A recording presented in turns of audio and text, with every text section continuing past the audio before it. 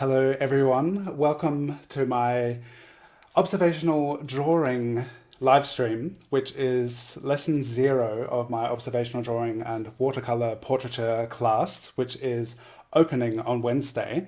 And I'm very excited for the lessons to finally come out and to have you working along with me.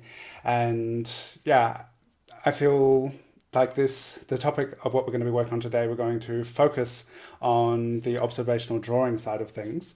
And for some of you, this may be new, or it may be a regular practice that you already have. And it's going to be foundational throughout the course because each portrait that we're doing will be starting with observational drawing. And what I mean by observational drawing is that I'm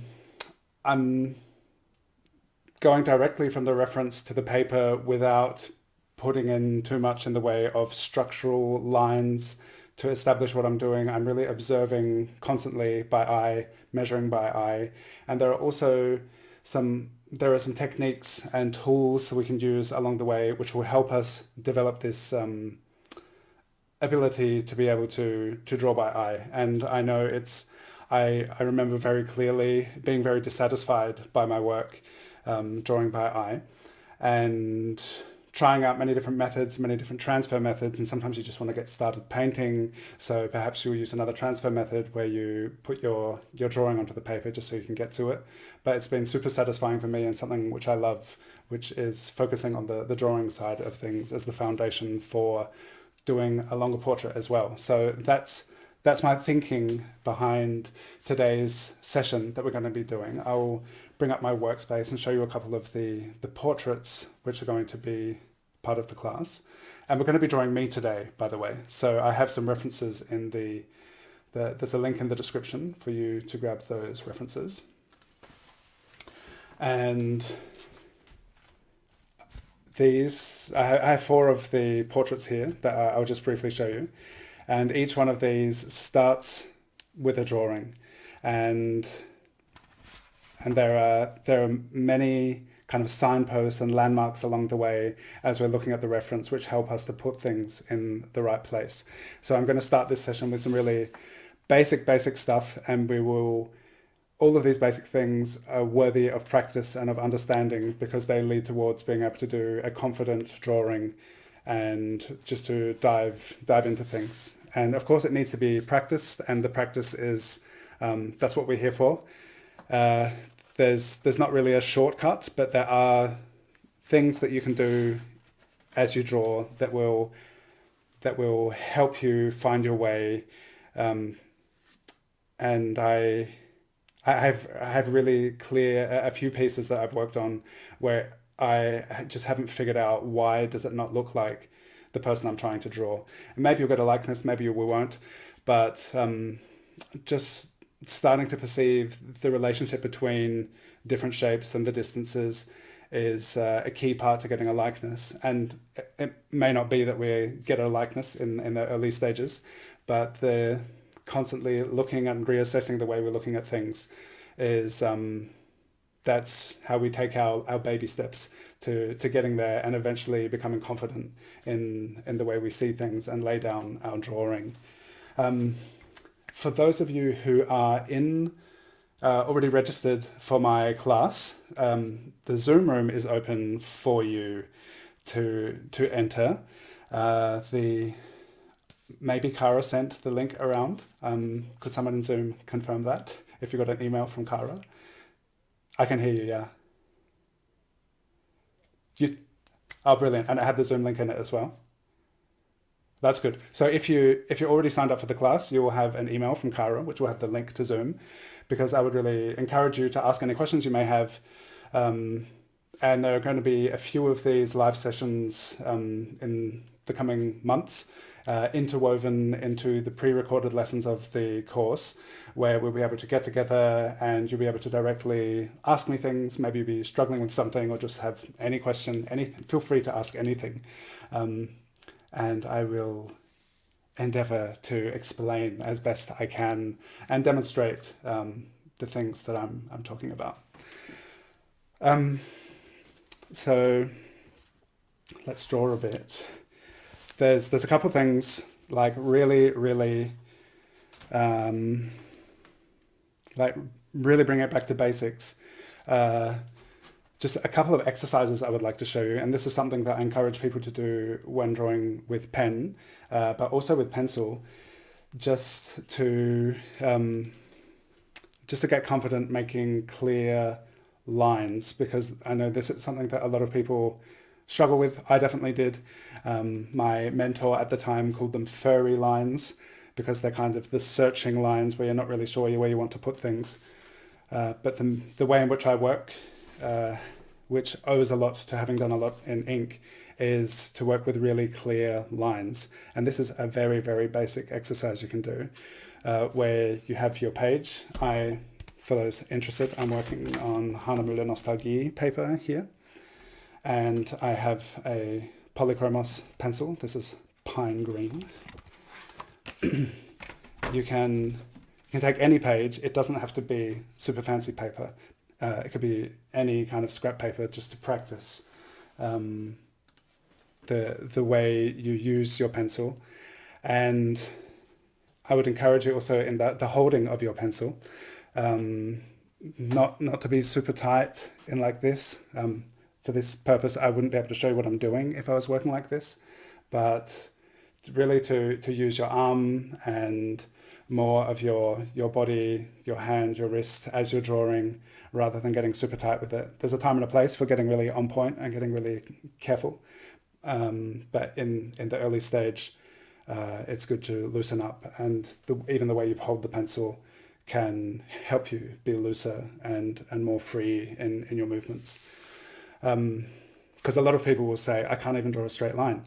And you don't have to be able to draw a straight line, but if you bring more of your arm into the movement, that's going to help. So let's just fill this page with lines. And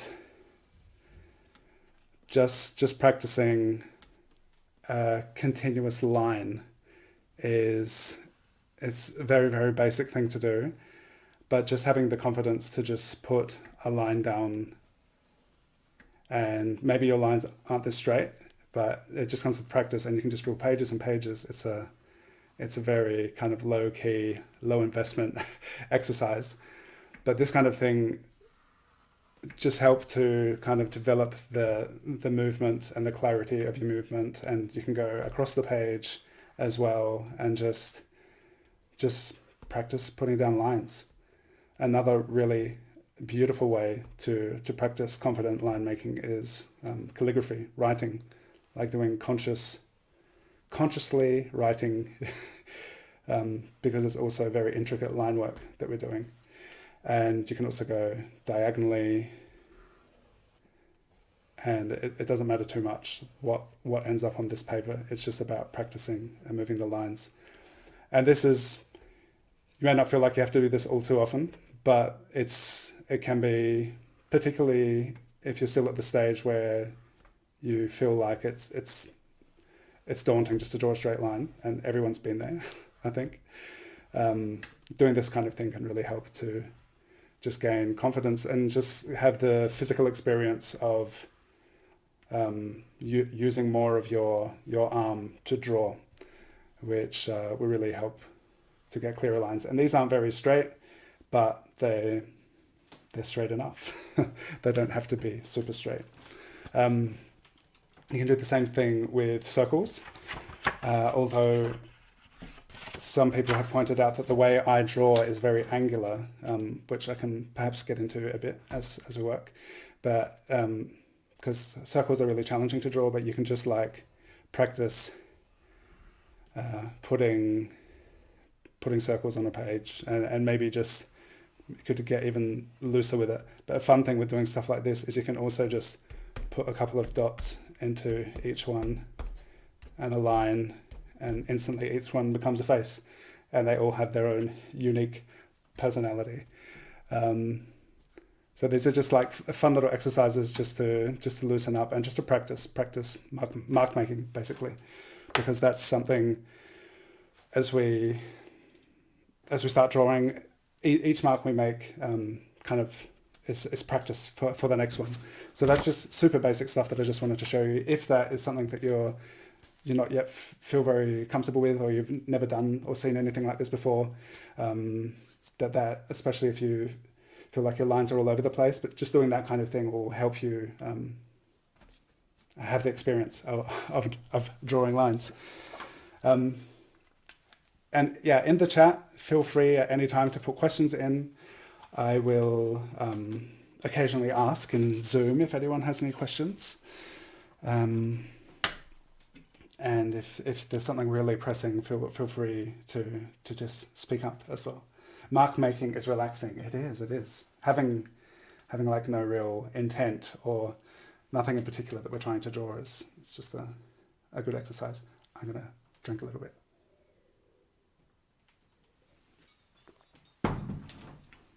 Please ask.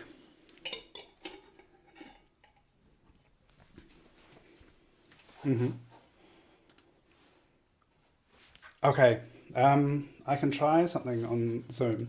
So I was thinking Zoom is mainly for talking, but if I change my camera in,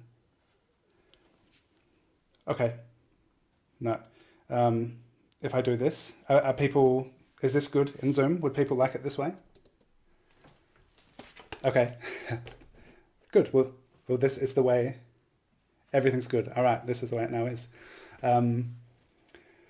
And anyone who joined late, if you are registered for the class, which if you're not yet, you can register at the link in the description. But if you're registered for the class, Cara sent out a link today so you can join me in Zoom and you can ask me questions directly into my ears. If you want to, you can also put them in the chat. And I would love to know in the chat on YouTube, if you're signed up for the class, and you don't have to be, where you are from and what you're drawing with today. And it's going to be funny drawing me, which is something I haven't done for a while. Excellent. That's so cool. Thank you to everyone who's in the class. Right, so we won't be getting into shading and rendering things today, because the way we're working in the class is to start with a line drawing and then we filling out the form with the paint.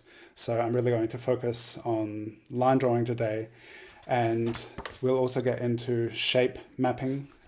It's sometimes referred to shadow mapping, but it can also be light mapping, and just learning to recognize different shapes, which this one, was a really nice example in the drawing stage where I just had a lot of shapes which I drew to help me into the painting stage, which are not so apparent now, but they're in there and they help me in my decision-making process. So as we draw now, we'll be focusing on those kind of line work and clear shapes. So there are,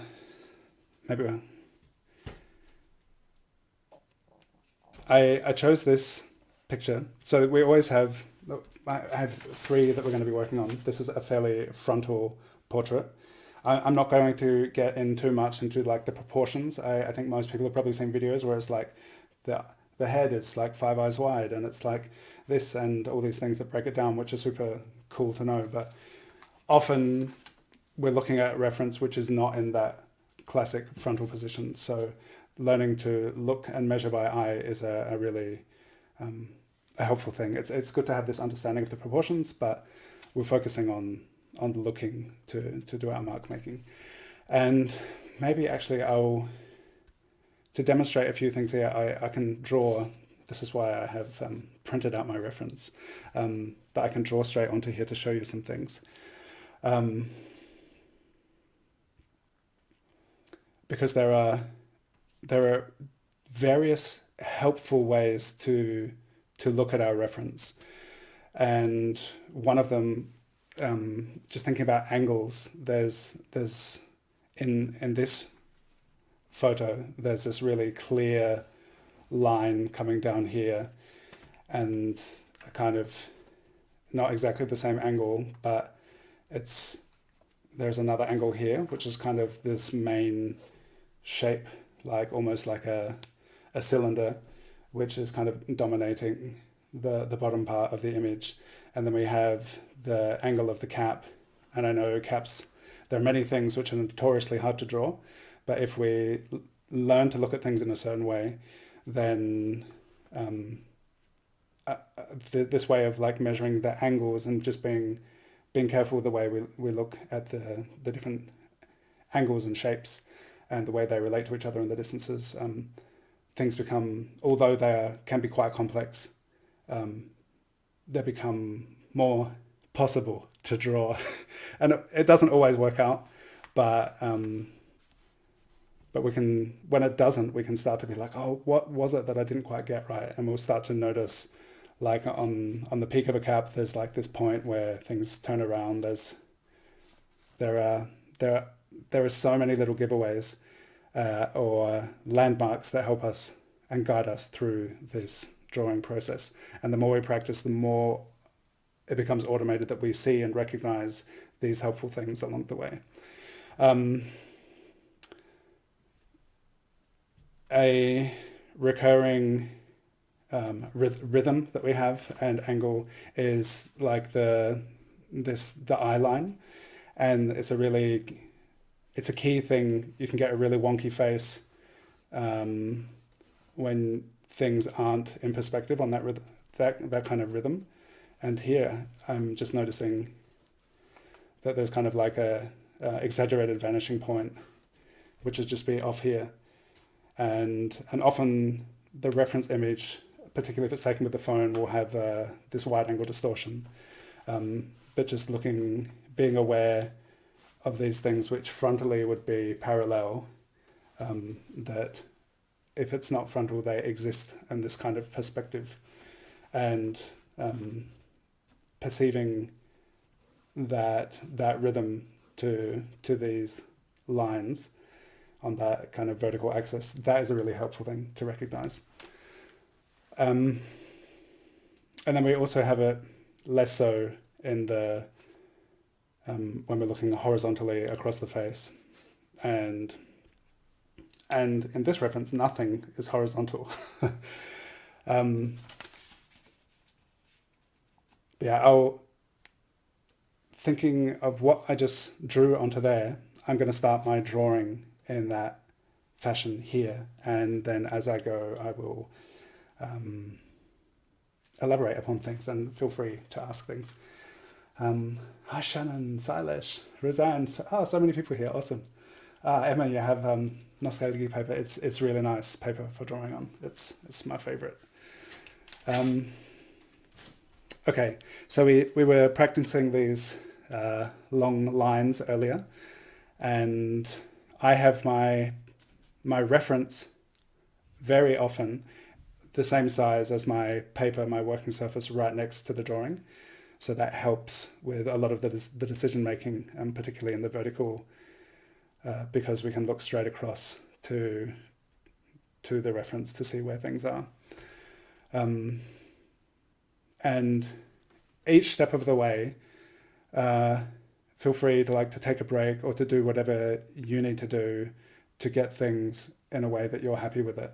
But I would also encourage you to just kind of flow with it and go along with what I'm doing, and come back and revisit these things and take the time you need to let this really sink in, because the more you practice, the more automated these decisions are going to become. Usually when I start drawing, I just kind of grab whatever grabs my attention is what I start with. And I really like the line on this piece. And I don't usually start just by drawing big, vague shapes, but today I will, because I think there's something about this shape which is really cool. And I'll start pretty loose, and then I'll start tightening things and checking the marks that I've made. I have the angle of the cap here. Oh, and so this is a pretty foundational and helpful thing to be able to see and do, is that when you're looking at angles, I can remember doing so many where I would, so you have the straight edge of the paper where you can kind of gauge your angle and distance from. And so if I had, for example, if I had drawn this line over here and then I'm like, oh, there's something not quite right about it, I can look like, I'm not going to measure the degrees, and I really don't think about numbers as I'm drawing, but just to perceive like how many degrees is that out from the edge of the paper, and like, oh no, that's like it's not steep enough, this angle. And just to check with the straight edge, you can see that would be like this, but it's more like this. And then you can carry that line directly across, and you can use your drawing tool as a helping device, if you like, just to bring that angle across. And this is something which caused me particularly with like eyes, eyebrows, the slant of the mouth. I can remember drawing things and being like, I just can't see how to draw this properly. And often it would be just because my angles were too steep or too shallow. And the more you start to become aware of that, then you can catch it as you're drawing and put things in a place where you feel good about them. Negative shapes are really cool. So looking at this big kind of wedge in here, I can try and replicate that wedge here to help me get things in the right place. So that all of the surrounding forms and shapes and angles,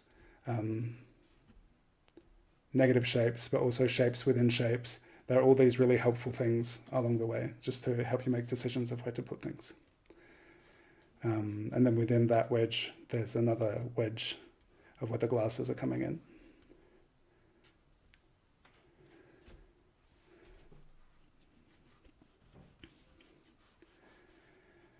And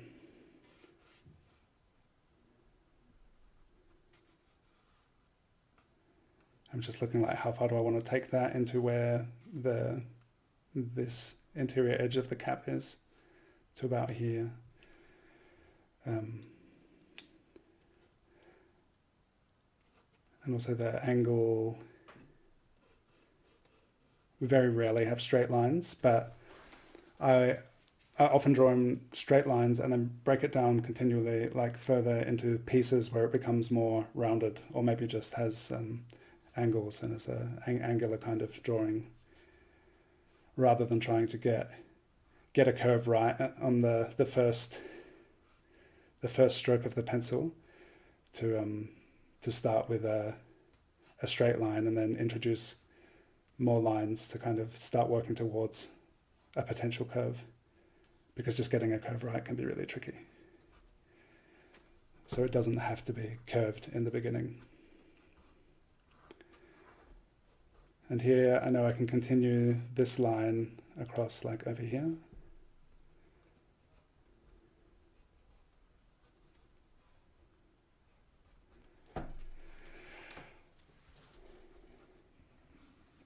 And in this case, I do have these guiding lines that I put in the beginning to find the shape I wanted to put in.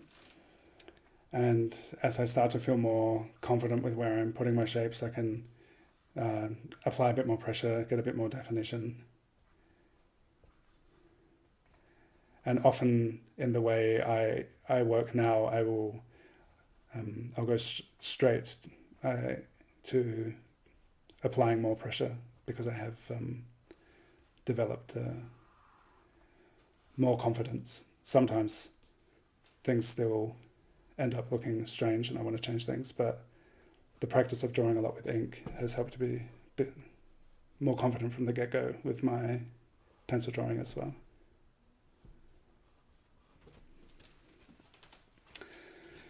It's interesting with this arm of the glasses.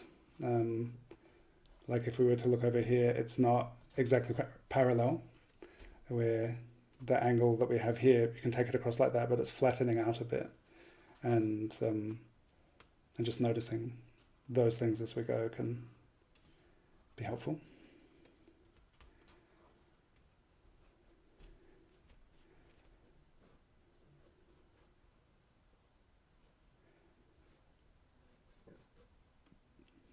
So I have 3 references I want to work from. The second one will be more frontal. And often we learn in this kind of frontal perspective, is a classic way to kind of start learning portrait drawing. But as soon as things shift from that frontal perspective, it's good to just be able to look and see and figure things out. And it's challenging, but it's totally worth. It's a fun challenge to dive into. An interesting thing with the hairline here is it's quite a soft transition. It's undefined, and those kind of things can be kind of tricky to draw. But if we just kind of like take a point here and a point here and say, oh, it's kind of like this, just to get the shape down. And looking at the highlight shape here, that can kind of help find that edge.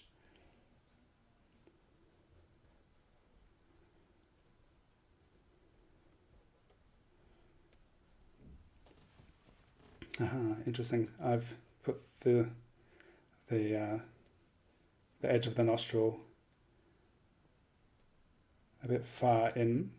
Glasses are really great because they're a really clear form, and if you get them about right, you can use them to figure out where other things are. And it's interesting. Looks like I've pushed the nose out a bit far in this direction, so I can kind of adjust to that.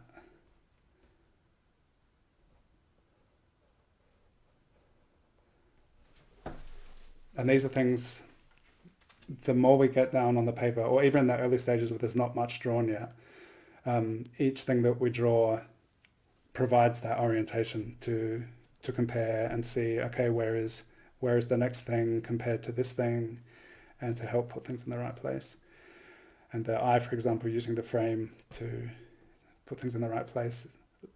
If I'm looking here, it's like less.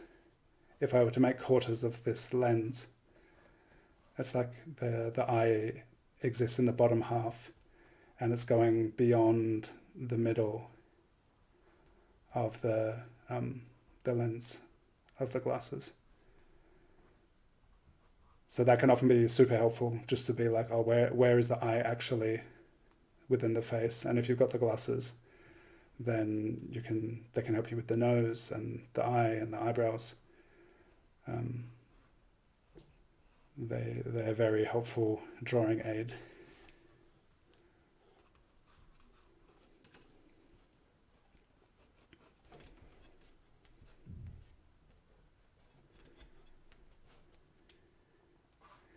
I'm not going to get into all that detail in the beard.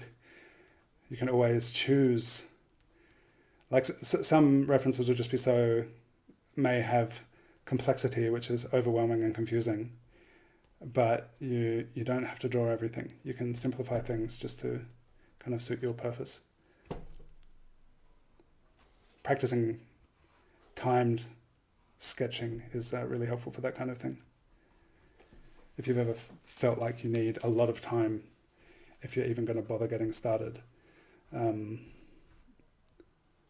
that's something that can help, like the idea of simplifying things, and also to just give yourself a brief time frame to do something in.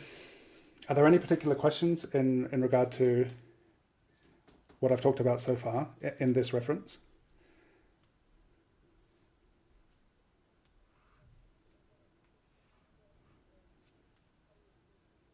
Mm-hmm. Yeah, so yes, I'm working on an upright surface. Yeah.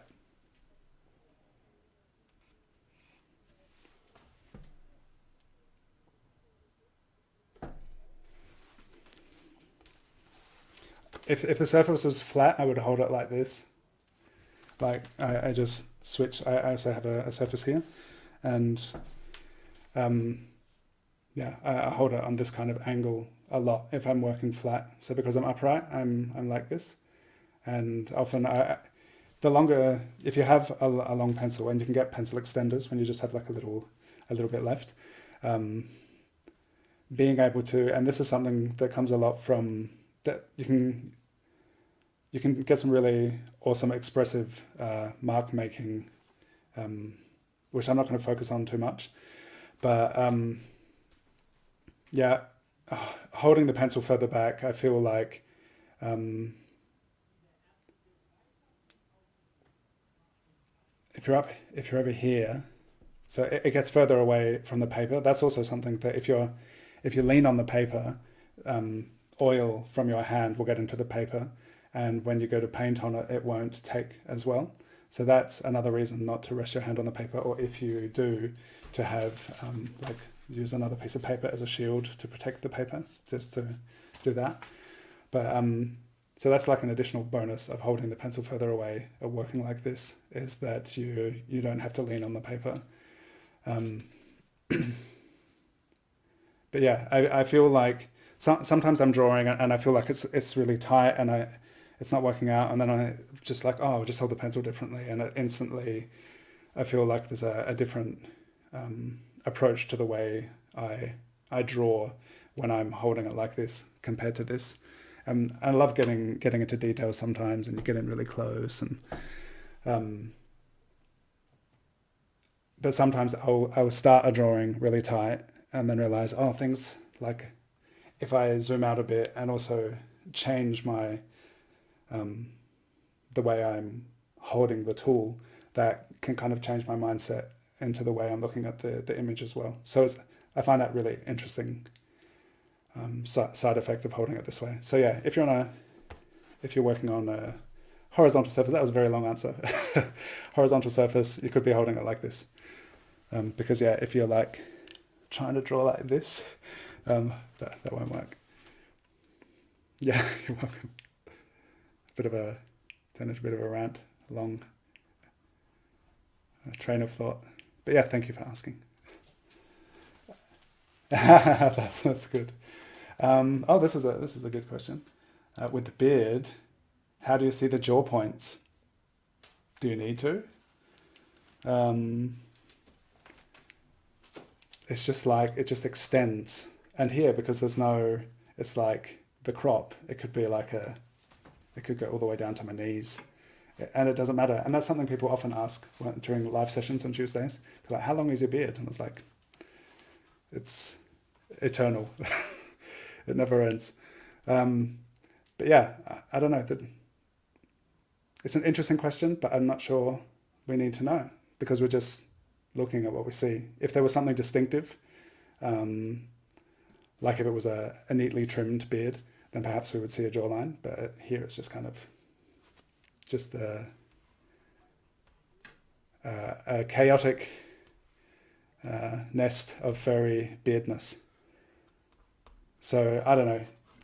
It would maybe be like here, but it doesn't matter.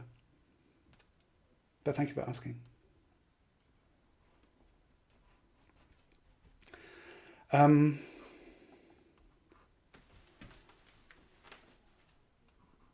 right, I didn't want to get, maybe we could talk about the peak of the cap. I didn't want to get super detailed with this because I want to do some more stuff. But if you feel like you're feeling good about how this is going, feel free to continue at a later date, or just keep going now and listen to me as I say the things I say. But here I was just thinking, so the peak of the cap, this is a flat peak. So it's, I know these, like a curved peak can be really a challenge to get that curvature right. But here, if we just imagine like a kind of rectangle going out here, and I indicated these points, it's like, okay, it's starting to curve away here, coming to over here, and then we can, within those points, we can draw our line. That's kind of flat, and then we have similar kind of points over here, just to discern how that curve could be, because it can be pretty tricky getting a curve right. And that's something, in this case, because it's a flat peak, that helps with that. But even if it was, no matter how complex a shape is, there are ways to simplify and break it down to make it understandable. And that's the practice that we're kind of getting into, of just observing and seeing how things relate to each other to be able to draw them.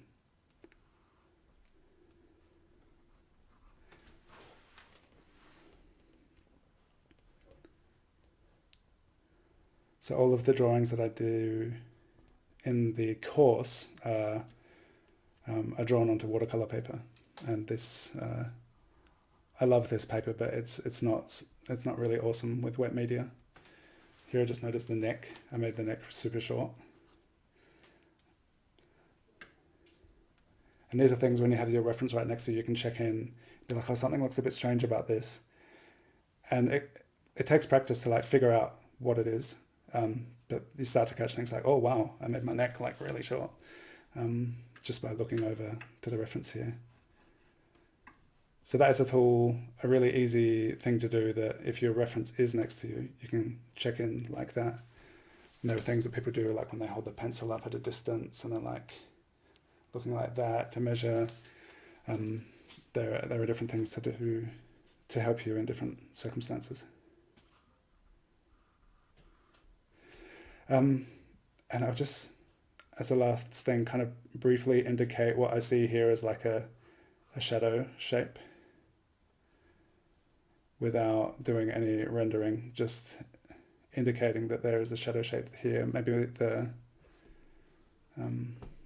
outer edge, I can define that a bit more because it's a bit lost.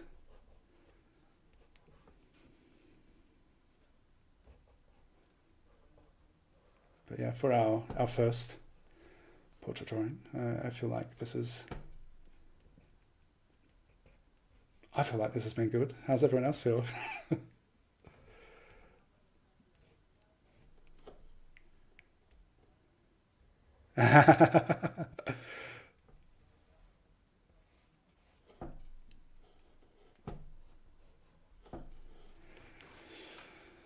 So I'll get into this a bit more, but these kind of shapes, this like shadow mapping,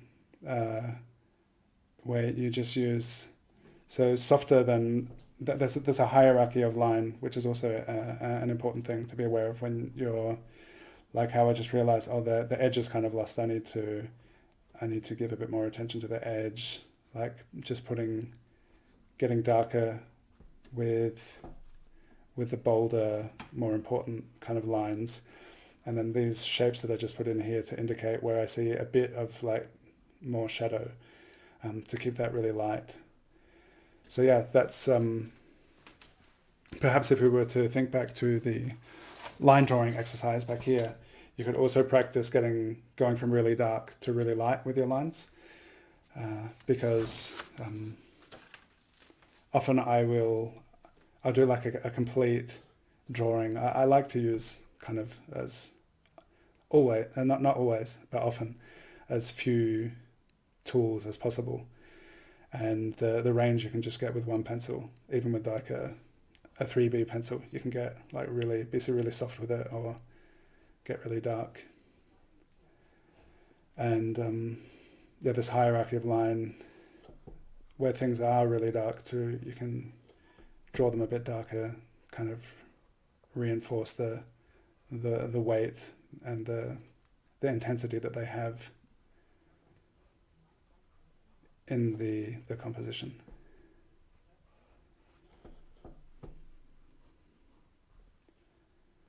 And as you start to add more and more to a drawing, even within the painting phase, if you start to feel like you're losing the definition and you're not really sure what you're looking at anymore, that's what I love about this process. And also within the course, that I'll get my drawing started and then I'll paint, and then sometimes I feel like, oh, if I draw back into this, I feel like I'll find my way again. I feel like it's a really helpful thing to be able to do.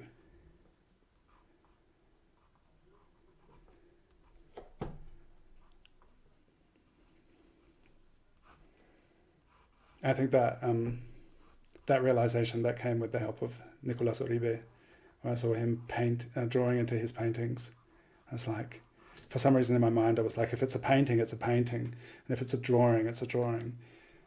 And I would get to a stage in my paintings where I feel like, oh, I've lost the definition and I don't really know what I'm looking at here.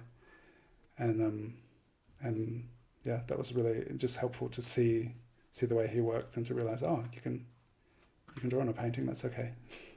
And maybe it even becomes part of like a special kind of quality to the work that we do. Yeah, so now this edge would have a bit like it's really soft, like with all the hair. I feel like this would be a stronger edge because there's this from the dark of the hair to the lighter tone of the skin. But although it's not a straight edge, just perhaps with some like darker lines. And yeah, there's all sorts of stuff going on in this space, but I'm just not going to go there for this drawing. Yeah, there we go. That's the first drawing. Hola, der Gris ist da. Does the size matter? That's interesting. Drawing big is really cool.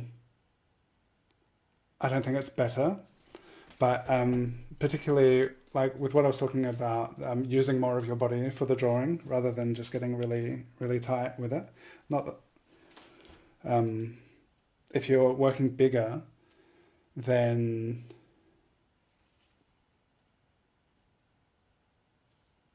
there's more movement, more space to move across the paper. Yeah, it's an interesting question. I don't think it's better. It's really cool. Like the bigger, it's really fun working big. So if you never have, then definitely try it out. Oh, cool. Katarina feels like it's easier to work bigger. That's interesting. In the case of painting, I feel like when you get bigger, like scaling up the tools, like I really like calligraphy pens, and then having a broader, like a broad brush, or if it's a really big surface, then the brushes just get broader and broader, and it's kind of scaling up of the process. But the way of checking in where you're putting things in relationship to each other will remain the same, I think. And they're interesting. There are different transfer processes. So this, if I wanted this to be on a wall, then I would have a really different transfer process of this like one-to-one, looking here, looking there. For murals that I've done recently, I've done a doodle grid, which has helped me to scale up my drawings. Yes, you can. Thanks, Zan. But yeah, you can. Thank you to both of you. You can download the references at the link in the description. You can also sign up for the class if you haven't yet at the link in the description.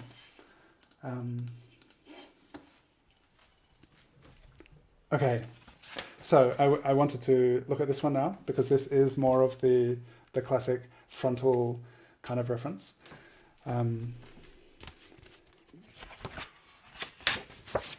And it has, I think, some pretty cool like shadow shapes, really strong lighting from above. And this is a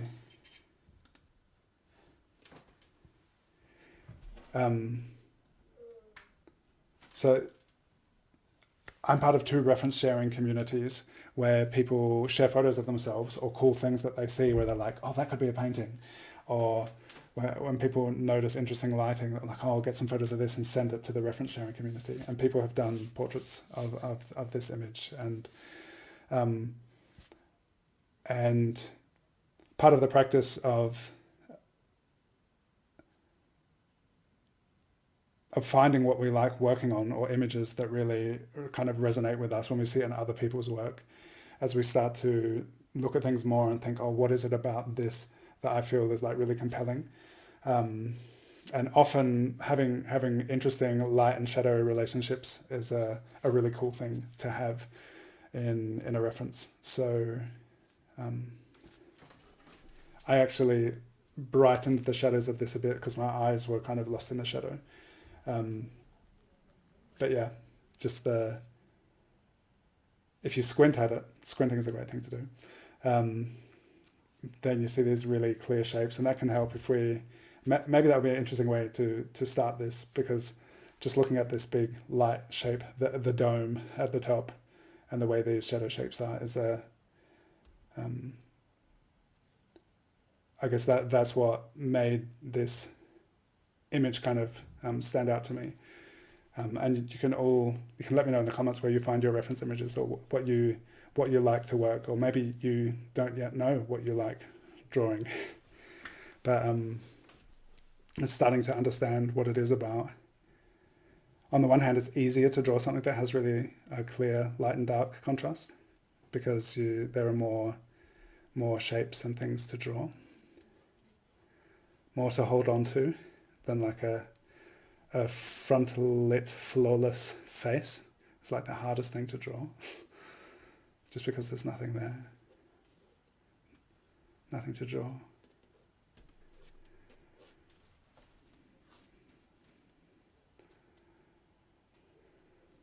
Bless you. And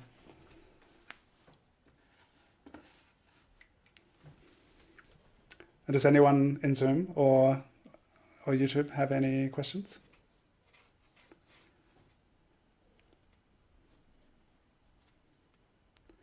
So here is, since we have this frontal face, and this is not usually the way I will break things down, but it can be very helpful to look at things this way. It's like really clearly have like the top of the glasses, and the vertical rhythm that we have like here, and the eyes, the bottom of the glasses, the nose, the lips, top of the ears. There's all this stuff happening, or even just here, there are all these indications to find our way through the, like where we want to put everything. And if you want, you can really measure things up, but the more we practice, and just by doing it by eye, and I can see here that I've already put the glasses like too low, but the more we practice just doing it by eye, I feel like the more the process flows, the drawing process. And that was something, trying various transfer methods, what led to practicing this a lot was just that it felt like, even though inaccuracy would become just part and parcel of doing things this way, it's there's a flow, and also the presence when you're really like attentive, really looking super carefully at what you're drawing, just that kind of the focus that you have when you're trying to puzzle it out by eye becomes a really special part of practicing this way.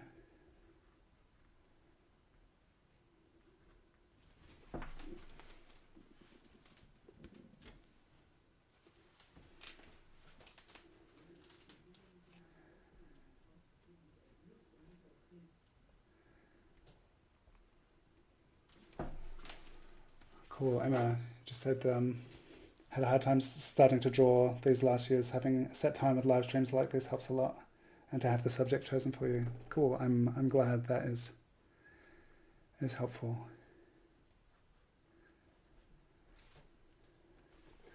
I can remember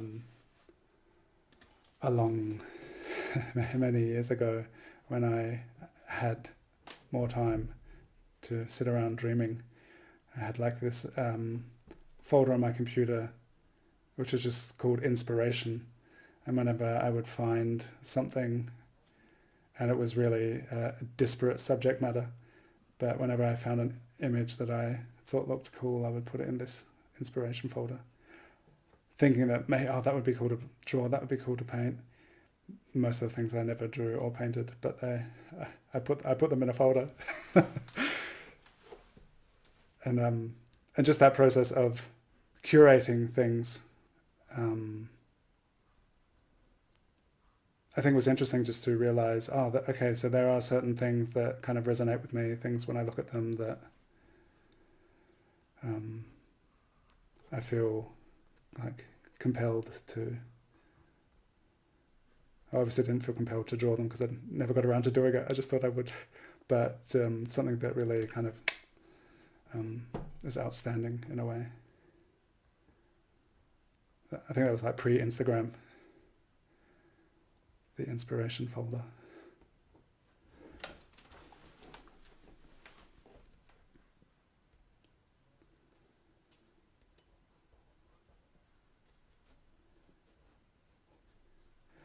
Okay, so this is a really cool thing. So I was talking about the vertical stuff, and this is something when there are all these different head drawing models which will explain how far between things And the most useful thing I find as a unit of measurement in the face like this is like to take an eye, just to take something within the image. And maybe it's not even a portrait, but if you can find a unit of measurement which like repeats somewhere throughout the drawing, it's often the case, and there's always variations and differences, but often like between the eyes is an eye's distance. And then, so if you take your eye as a unit of measurement and be like, okay, how many is the nose, maybe an eye wide or less or more, and you just start to have like this kind of a unit of measurement to find your way around things, because there are so many subtle distances which will make such a difference, like between the eyes and the nose and the mouth. They're just being out by a few millimeters will really affect the likeness a lot. And if you start to, if like the eye is even a pretty big unit of measurement, but if you can find something like that, that can be helpful. If you're at, if you're like, oh, something not quite right about this, and sometimes then, like I can remember drawings I've done, I'm like, oh wow, like this thing is like way too low, and that I could almost fit like another eye in between there. And just having that that idea of a way to measure things can also be a helpful tool.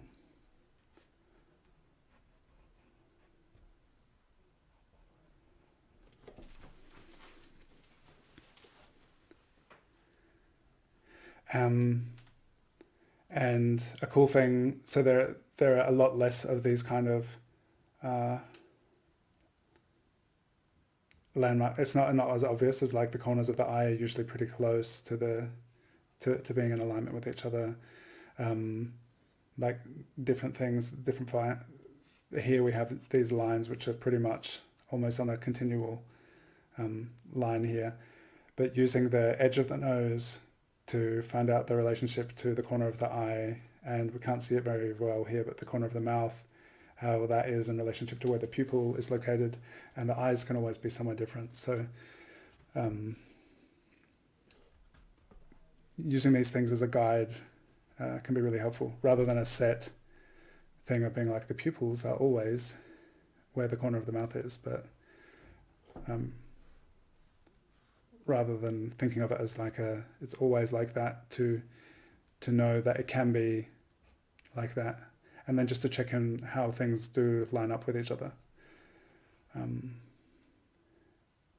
also help you find your way. And here I'm kind of surprised by how low the top of the ear is.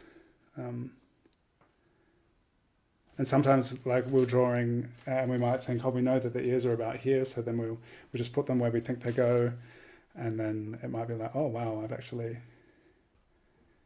I put this facial feature in the default place where I usually put it, but that's not actually where it is in this image.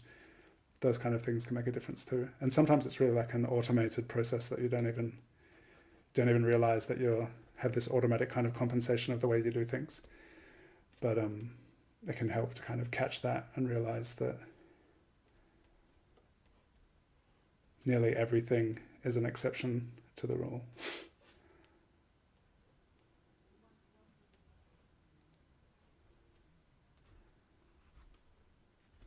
That's why I don't really, it's interesting to hear these things of like breaking down these units of measurement, how to measure the face, but it's not something like. It's good to learn it and be aware of it, but then in practice, just by looking at how things are, is kind of the way that I find myself working.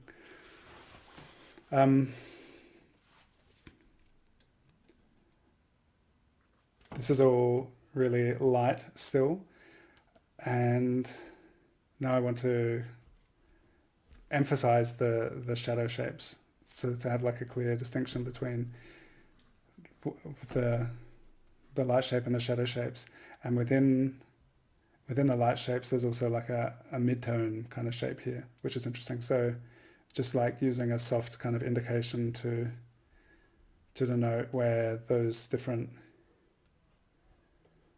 values are is something which, when it comes to, it could be rendering a drawing or the watercolor process, just to know like, oh, okay, I've already paid attention to that. I know that there's something going on there that I want to kind of indicate as I paint. And this is the thing of like understanding different, or breaking down different values, that in the beginning it can be really difficult to discern how like what's actually a shadow, what's a midtone, what's like the brightest bright and the darkest dark. Usually like you squint down, it's like, okay, I can orient myself to those two polarities, but then it can be tricky finding your way through the in-between. But yeah, just putting down these little shapes, it becomes kind of an interesting artifact in the drawing, like part of the decision-making process, just kind of navigating and making it clear to ourselves for the next stage that, oh, okay, there's like a mid-tone here, or there's a shadow here. Just putting those shapes in can be interesting and helpful at the same time.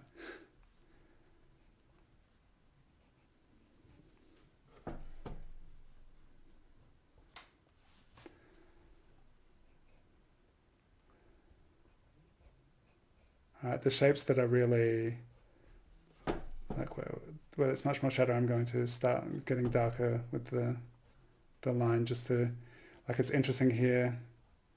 Most of the mouth kind of recedes into the shadow. There's like a highlight down here, but yeah, it's interesting how the mouth kind of exists within the shadow shape.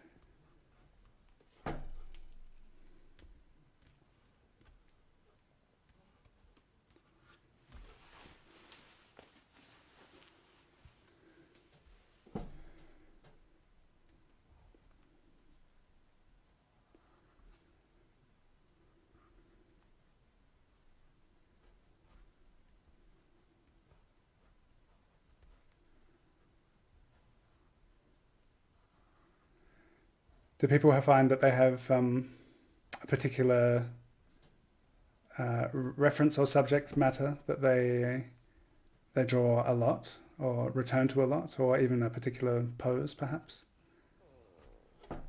Some skulls, yeah, it's cool. Have you been drawing? Have you drawn another skull since the skull you posted, Shannon? Oh, cool. Cool, cool. No, this is not, no, this is not the blue picture.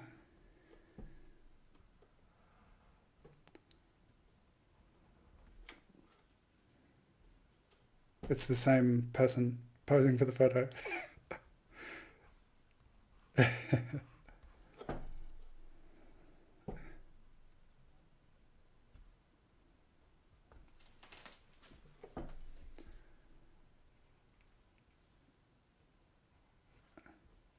I thought it was really interesting when I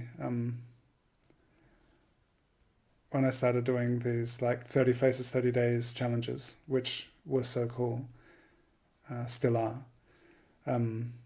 But it pointed out to me as I saw the references that other teachers, or before I was teaching it, see the reference other people chose to draw from, and sometimes you're like, oh wow, I would have flown past that if I was looking for reference. But then sometimes it's still really interesting to like to get into a reference which is something really untypical for what I would usually choose. And it was kind of through that I started to realize, oh, there's a real, I have this tendency to really like strong shadows, and then, yeah. Oh yeah, those are fun. Yeah. Yeah, and they are super strong, like light and shadow. So that those are fun references. The 10-minute portraits of Bob Dylan and Jimi Hendrix that I did. Yeah, those are such cool references. And even the June live stream that I did on Wednesday, and I really liked the one of the Baron, and it's such an icky uh, kind of reference, but it's really strong light and shadow, and that yeah, it's interesting to see, to become aware of the things which kind of speak to us and what we're interested in, and it's, you know, it can be for everyone different, of course. um, and yeah, the thing of having someone else choose the reference can be really interesting. Either it can be like, oh yeah, you realize, oh, I really like this kind of this choice of image. What is it exactly that I like about it? Um, or when it's like, if you're thinking, I I never would have chosen to draw this, um, but then still perhaps like some of those images have been more interesting for me to be like, oh wow, I've like found something within this. Like there's always something in an image. Like there's always something to draw and something to find in there. Um, but sometimes it's challenging to see like how you could work with it in the way that you would make an image that you enjoy, and to try and tickle something, to tease something out of any given image. Sometimes it's really easy, and sometimes you have to like tease it out of it. This has been an interesting process of like adding definition to this drawing. Like it was super light, and then just kind of yeah, getting ever darker and more defined. Like started with a lot of light lines, and just to get to things like this would be an interesting point to start painting from if this was going to be a painting. And then it's not, there's still a lot of space to explore within it, but there's a lot of choices or little indicators that are already set up that would be interesting in the painting process as just an indicator of like, oh, I want something there, and that's what we'll get into with our further portraits with the course.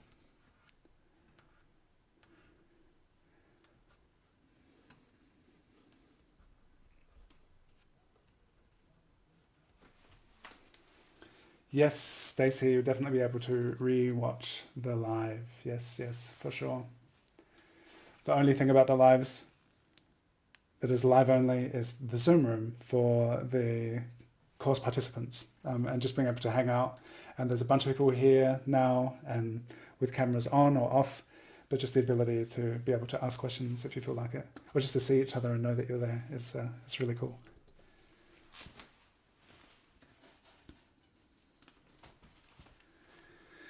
And what I'm imagining as once the course opens and when we have more live streams and Zoom sessions, that if people do have any particular challenges or questions that you would like addressed, that the live streams in the chat, but also in the Zoom, if you feel like joining, will be a place to hang out and ask anything you would like to ask.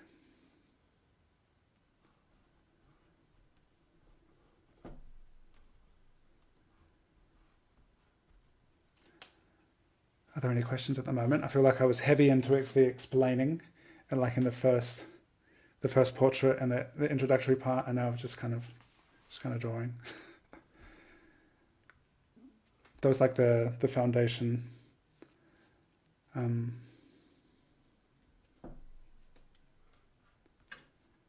and that really becomes just a question of practice, practice, practice, practice.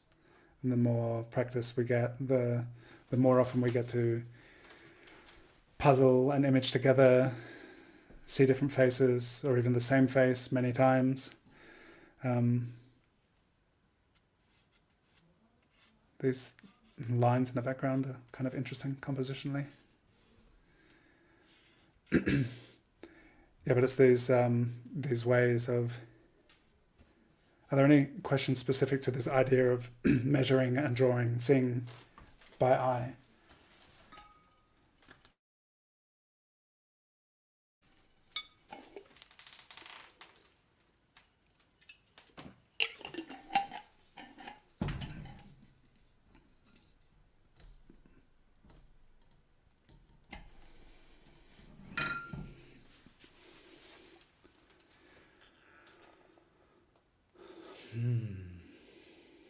That's a good question. So the question was, how often do I suggest like stepping back to look at whether things have been put in the right place? That was a good summary, right, Terry?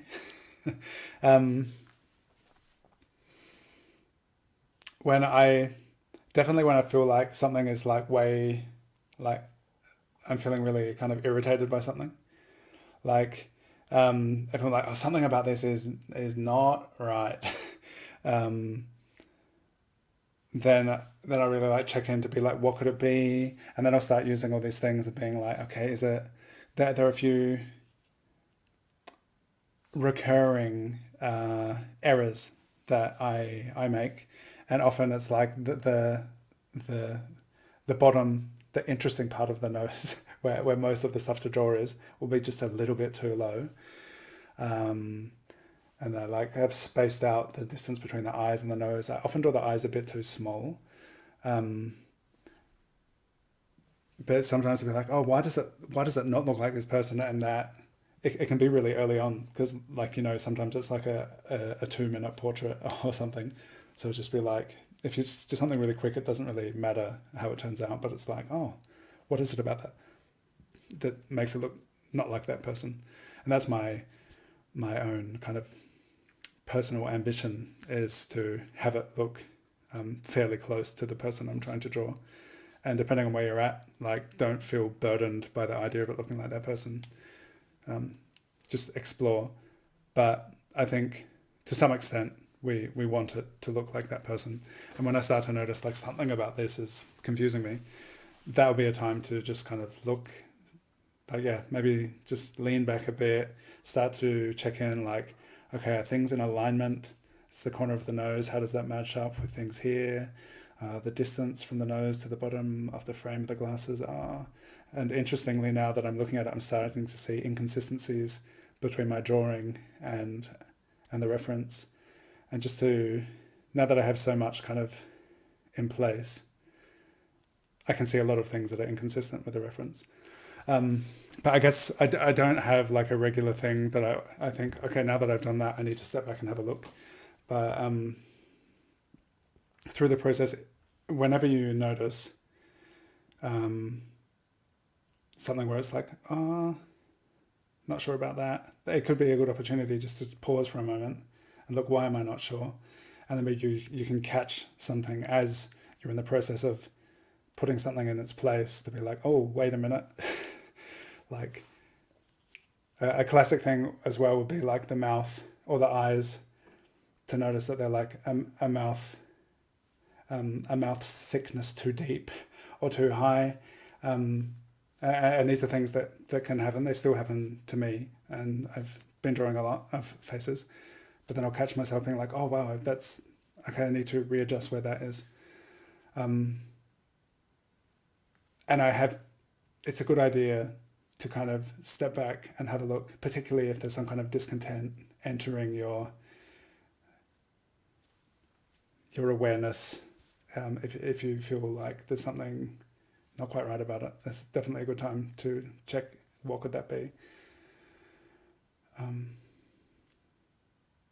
Because I have taken things to a very tight level of completion, thinking I'm going to figure it out somehow, it's going to be okay, and then I get finished with it and I'm like, that is totally not that. that's not that person. In that case, it probably would have been good to take a step back a bit earlier and figure it out. And in earlier days, something that in this particular portrait, which I must still have somewhere, where I have like 3 or 4 different versions of the same portrait, there was like something about it which just wasn't working out, and it was some really subtle different distance, and I ended up taking a photo of my drawing, putting it into like Photoshop or whatever your image software is, and I put it right on my reference and changed the transparency, and I was like, oh my goodness, how could I not see that the eyes are actually there? And I just wasn't able to see yet where things were supposed to be. And I feel like the stuff that I'm talking about, the different ways to measure and to check where things are in relation to each other, that is something which can prevent that or make that less likely from being the case, that if you really checking in with things and where they are, that it may not get that far. That's kind of the long-term goal. And it just takes practice, like kind of refining your ability to perceive these shapes and the way things relate to each other.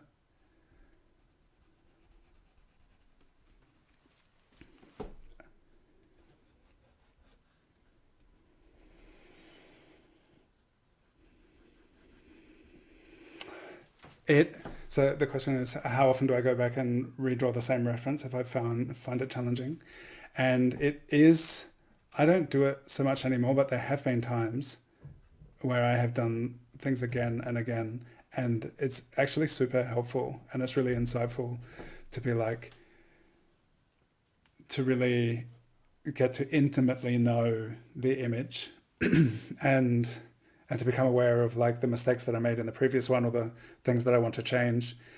And then it's a very interesting process to redraw the same reference multiple times, because you really start to become familiar with it, which is a very, very interesting thing to do. It's not something like, I haven't done it for a while, but the times I have done it, and there have been a few times, it has been a very interesting experience. And sometimes, like in a tutorial, I'll do like a little warm-up sketch where I maybe do a 6-minute sketch and then do a 1-hour portrait, and just that loose initial drawing, and then I start a completely new drawing. That I've found has been an interesting way to get into the zone of getting ready for something longer.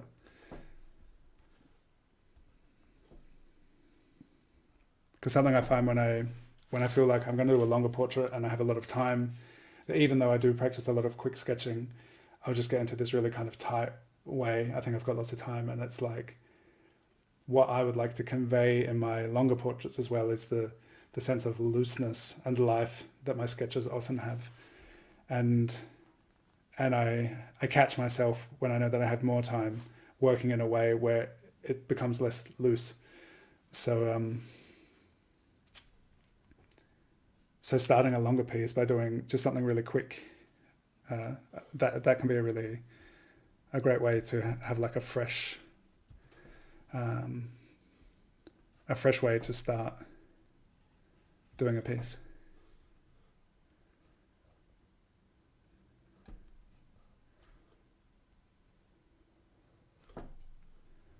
And I know there are some people who like do big oil paintings and stuff, and they do like multiple studies and multiple iterations of the same painting, color studies, doing the same painting in different colors to see like what it'll be like if it's like this or like this, like in a smaller version. And I'm always fascinated, really interested to see that kind of process and decision making.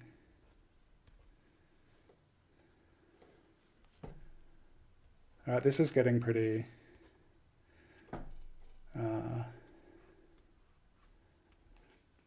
like thinking of it in terms of like, I would start painting with this. This is like at a really high level of like being ready to paint with. Like some of the stuff where I'm kind of tightening, adjusting, getting the definition a bit more. That would potentially be something I would do after the paint dries a bit to re-establish some definition. And for now, I feel like maybe it's time to move on. This is interesting. I feel like there's this very Santa vibe to it with the white beard, which I just want to make it dark, but I'm going to leave it like this for now. This would be a wonderful time to ask questions if people have any. Oh yeah, this is really interesting, Emma. I've done this, and it's super helpful. Even just like taking a photo of your drawing or painting, and then seeing it on the phone instead of on the actual work surface, seeing like a smaller version of it, like that can really, that's like stepping back as well. That you just see a smaller image and maybe something will become obvious in that kind of compressed view. That be like, oh, that's like tilting off to this side and I didn't realize. Or so yeah, looking at the phone or a camera can be really interesting. And yeah, swiping between the different process stages. That's really interesting too. How do you decide that a sketch is done? Usually I set a time limit. And I'll be like, all right, this is going to be a 10-minute sketch. And then sometimes I'll be like, oh, I want a little bit more. And I'll do a little bit more. But that is a good question. When is anything done? Time limits help.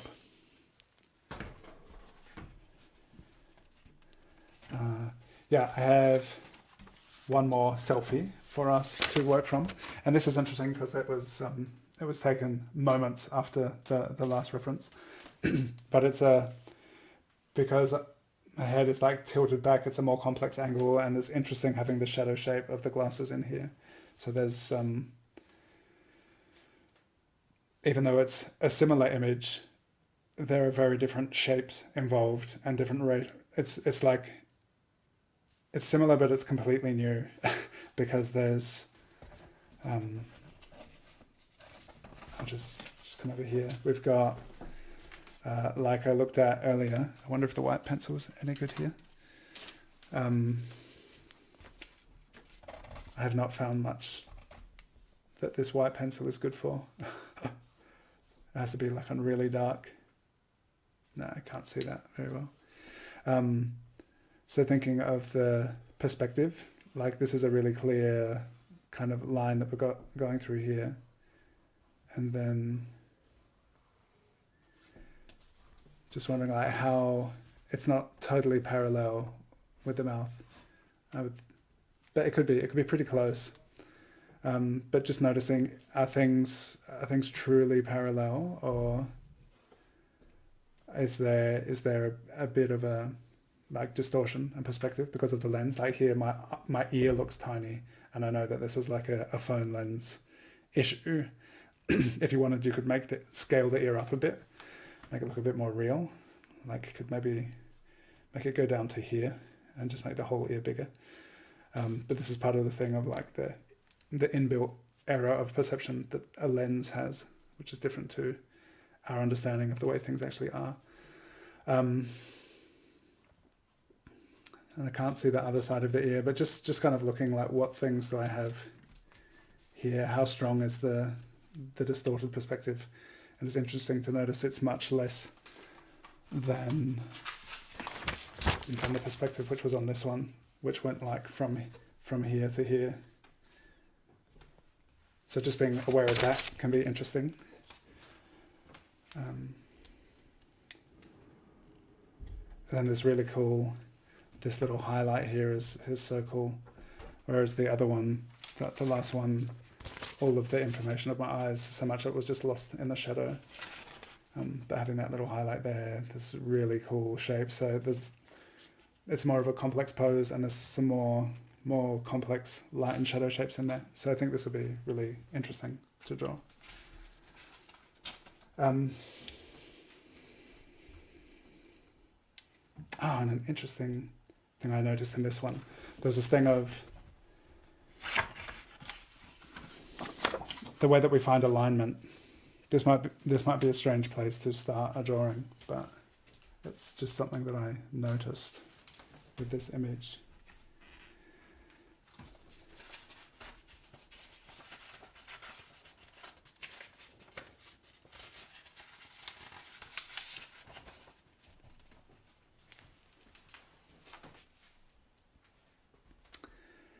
Is how something that can help put things in the right place is, as well as finding alignments of the way things align. And we're like, if we're looking in the vertical axis here, we can see the corner of the eye would kind of be lining up with what's maybe the corner of the mouth here. And just the way things are share kind of an alignment on a particular axis. But there's also this thing of like continued lines, implied lines. So even though the frame of the glasses here is kind of, it's pointing towards the edge of the moustache here.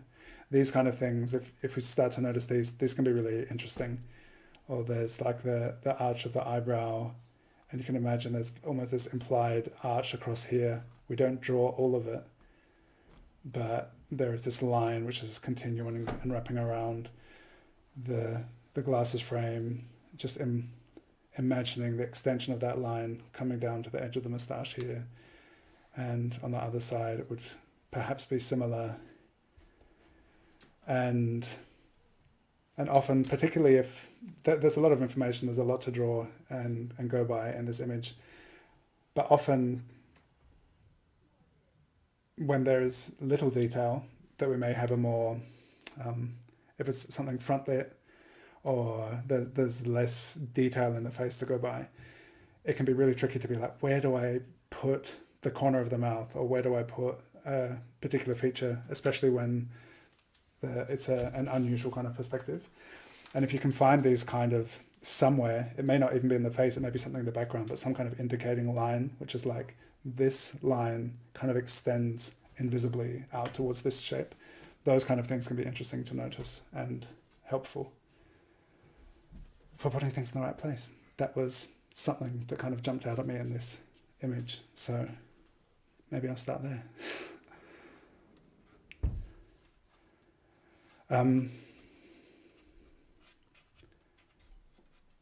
And yeah, this is not like putting down all these lines every time. This is not something I would usually do, because eventually any kind of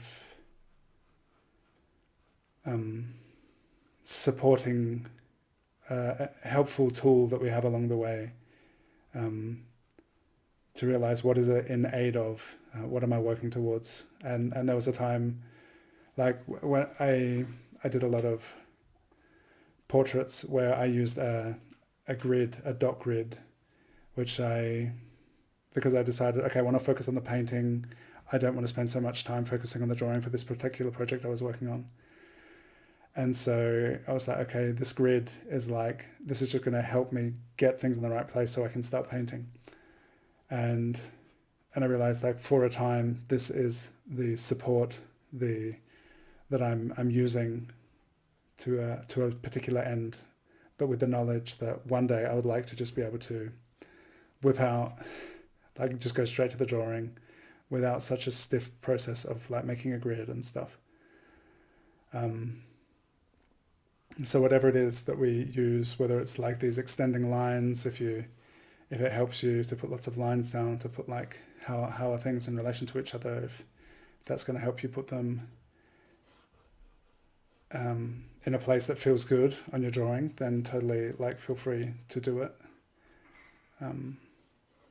But it's generally, this is no longer like the way I would work. Not sure if it has been a lot, but I know when I see it in people's drawings, see a lot of like construction lines, these decision-making lines to help put things in the right place, is often something that is really interesting to see.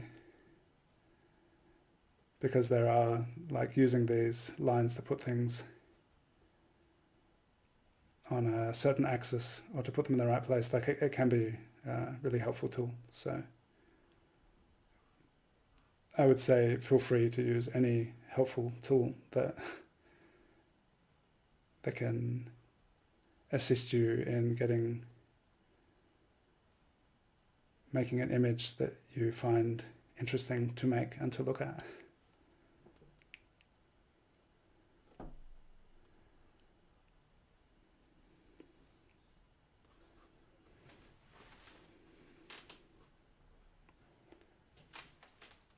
All right, my camera's hardly picking this up, so I'll just have to make this a lot darker.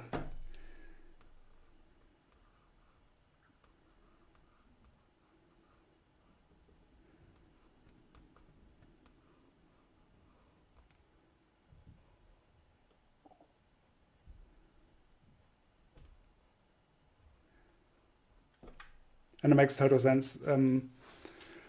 Like I rarely erase unless I have really put something in the wrong place and I realize it. And I'm like, oh, I'll try and get rid of that.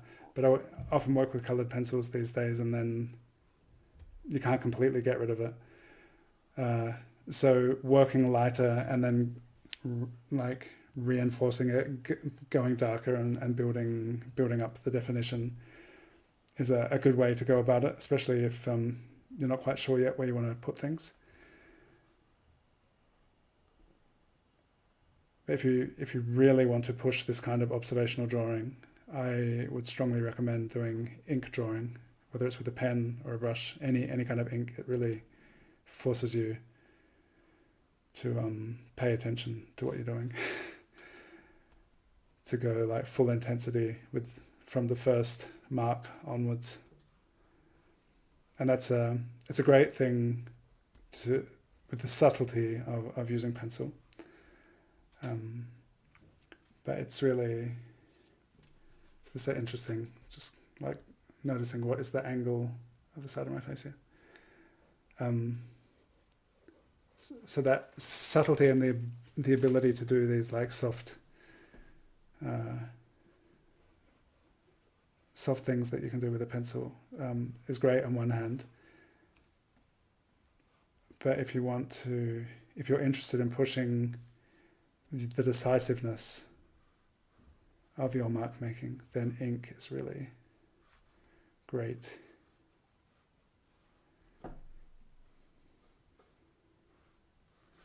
So there's really interesting stuff happening in the glasses frame. I feel like I've made it a bit small. There's often some distortion at the edge of glasses at the side of the face, and I really like how it breaks up the profile of the face, that you have this interesting little window, and it's often just like you would have this continuation of the line, but it's just like step it in a bit, and I love that kind of quirky distortion in glasses.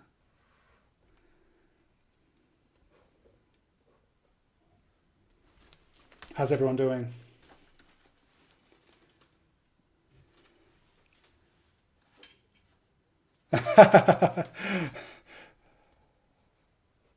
Well, that's good. That's good to hear. Better than before is good.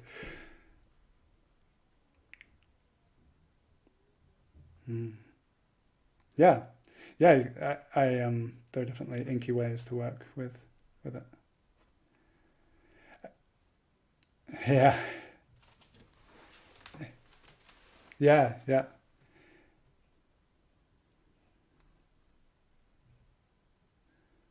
yeah.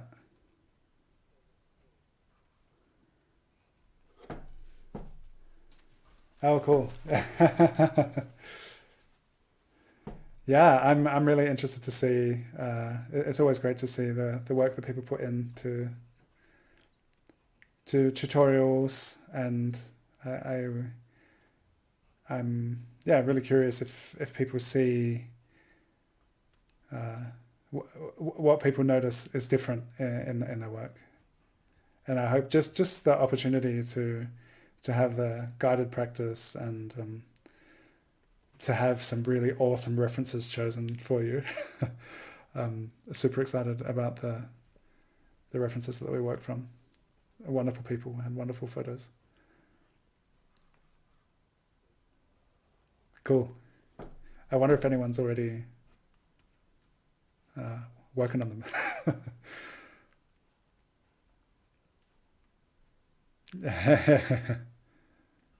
So I haven't really given much thought yet. It was interesting when I did the giveaway live stream asking about the rhythm, like what people feel like would be a good rhythm to do it in. Because once the classes are out, people can just do it at their own rhythm. I would not. Like maybe some people have a lot of time and are super motivated and just gonna like plow through them, but that's not the way that I would do it. But if people want to, go for it. Um, but yeah, don't feel pressure to go through the lessons at any particular speed. But yeah, to keep going at it.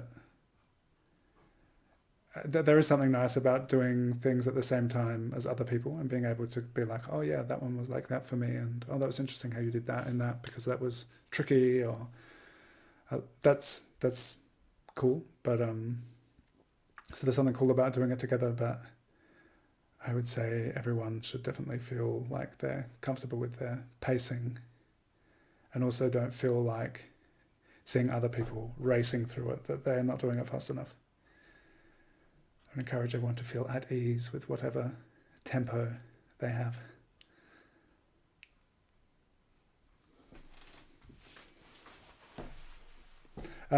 Yeah, here this light shape, these highlights. This is interesting, so interesting. Just this frame of within this part. It's like the frame of the glasses is like a mini composition, and just figuring out where things exist within that uh, manufactured hard shape. It's like this little window, and just seeing where things are within it is really interesting. I feel like it's just super helpful.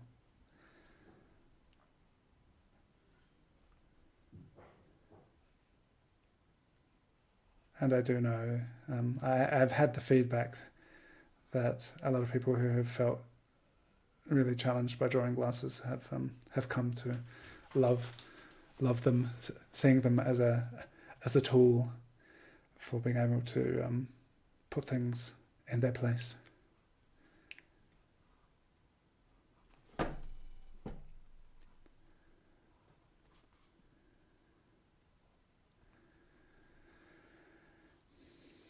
So always spending a lot of time having a lot of like focus on the reference image, always like constantly looking, okay, so how does this edge of the nose, how is that with the nostril? And I put this line up here, so how is that now, this shadow shape interacting with that line and where the nostril sits, and um, how high is this nostril? If I was looking at it really, there's like this autocorrect feature, which I know that I have, and I'm sure many other people do, that when you're drawing something which is tilted, you kind of flatten it out. And it's so often the case that even though I'm aware that I do this, I'll be partway into a drawing and it's like, oh, I've flattened everything out. So just like noticing the top of this nostril is like at the corner of this nostril, much lower than this one. And just like kind of noticing that and being able to put things in place like that. It's like this constant process, each finding the place for each shape and how it relates to others. There's this really subtle indication of the top lip here. Just like this little highlight in there. And like just finding that point, that can be helpful. How is that in alignment with this nostril? And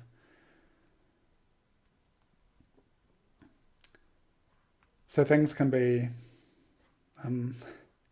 even alarmingly complex images. But as you start to see that there are so many things in there which are going to help us find our way through, like starting with bigger shapes, and then within that, these smaller shapes, these like up in the eye, these different light and shadow shapes, the way they interrelate. Like looking at that light shape here, and without having to give anything a name or even understand what's going on. You can just look at the way shapes are relating with each other.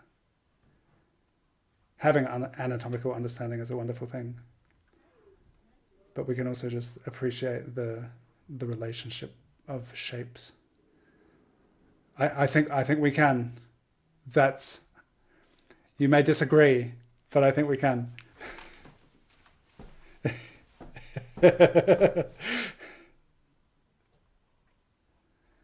No, understanding anatomy is awesome.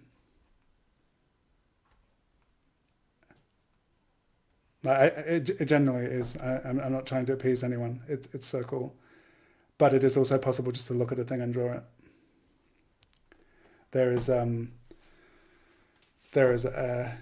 It can be really enriching to understand all of the different things that are going on, and understanding our bodies is a very cool understanding to develop.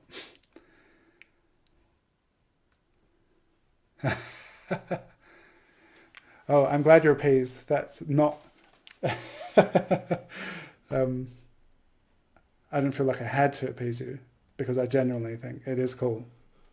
But I'm...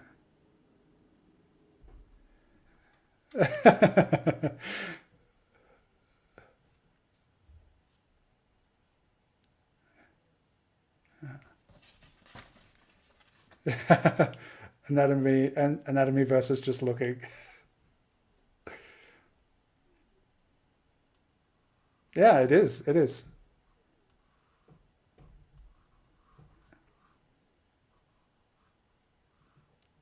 Oh.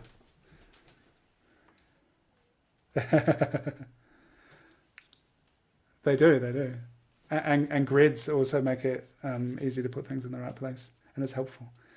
I'm just thinking about this ear. I'm going to make it bigger than it is in the reference, like I indicated here, because I'm looking at it, I'm just like, that is a little ear. And I know, just from touching my own face, that my ears are much bigger than that.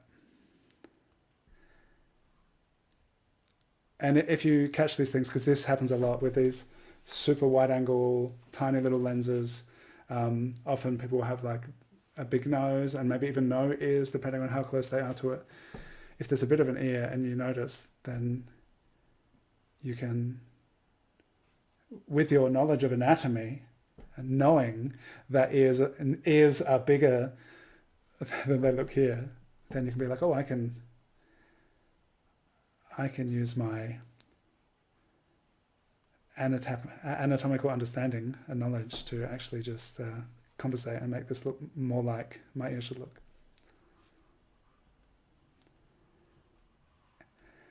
From this chromatic aberration.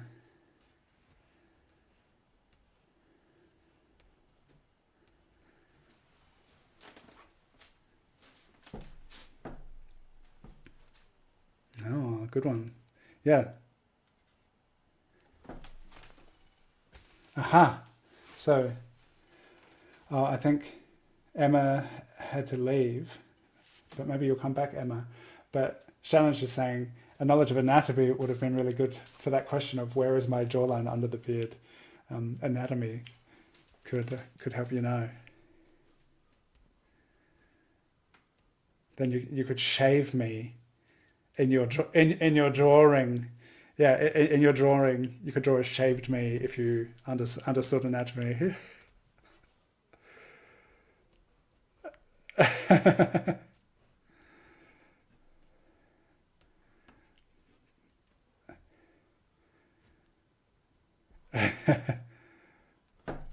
Kira just asked me yesterday, she was like, are you attached to your beard? I was like, it's attached to me.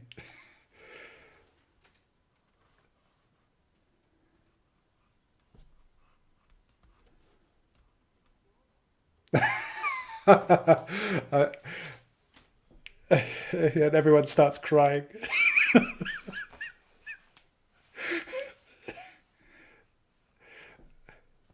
Yeah. No, I have no inclination to shave. I've never.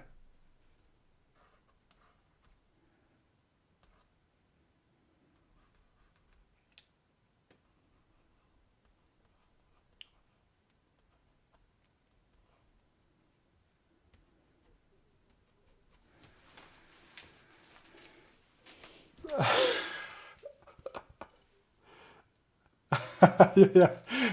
And then they change their profile picture in real life, but just by having a jawline.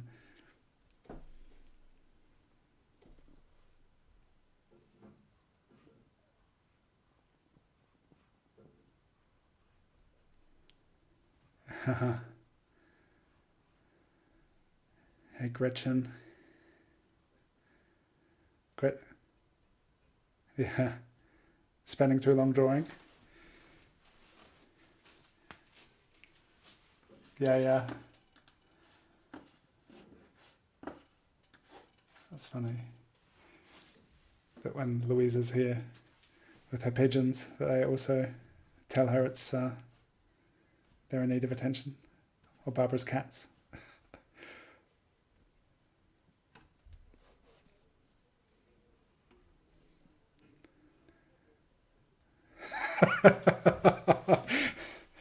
Just a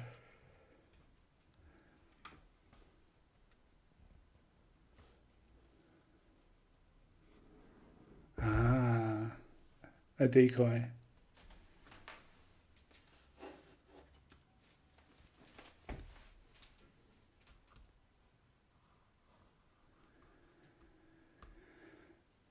It feels kind of strange not rendering, hatching anything, but it's an interesting exercise just to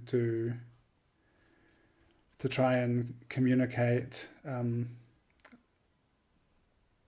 light and shadow just by using like this idea of a line hierarchy.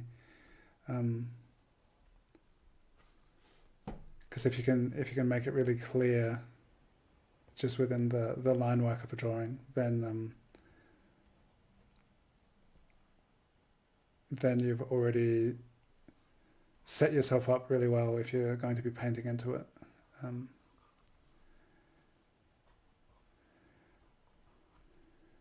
And because of the way we'll be using watercolor in the course, and that it's a transparent medium, the drawing really is an integral part of the portrait. And depending on how dark it gets with the painting, you still see a lot of the drawing. So being able to have a clear and strong drawing as the foundation of the portrait is really, it's more than just a preliminary drawing, because it's part of the finished portrait.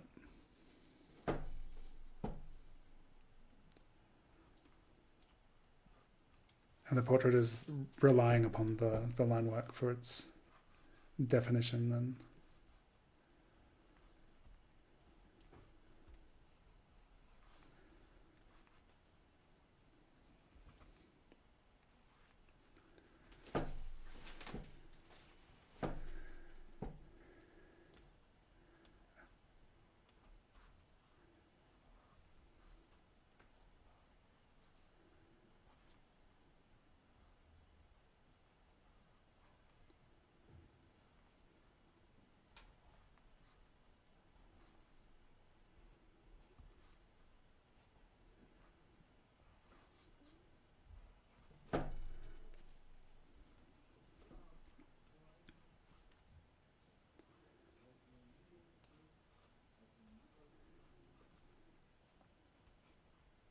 and so the main thing I feel like I wanted to convey was just like this in the beginning. This really is fairly basic, fundamental stuff of the way we kind of measure and look at things, and it recurs all the way through our drawing practice, and then it just becomes, rather than the focal point at some stage, it just becomes part of the steps that we take when we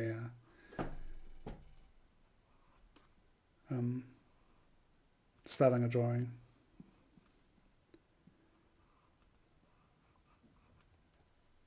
And if there is any specific question anyone has, or any recurring challenge in your drawing, or anything you would like me to address, please ask.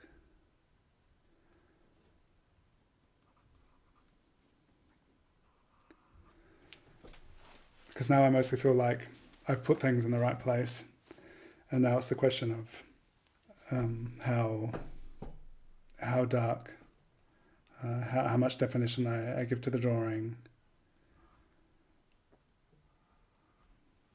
whether I choose to draw the stubble on top of my head or not.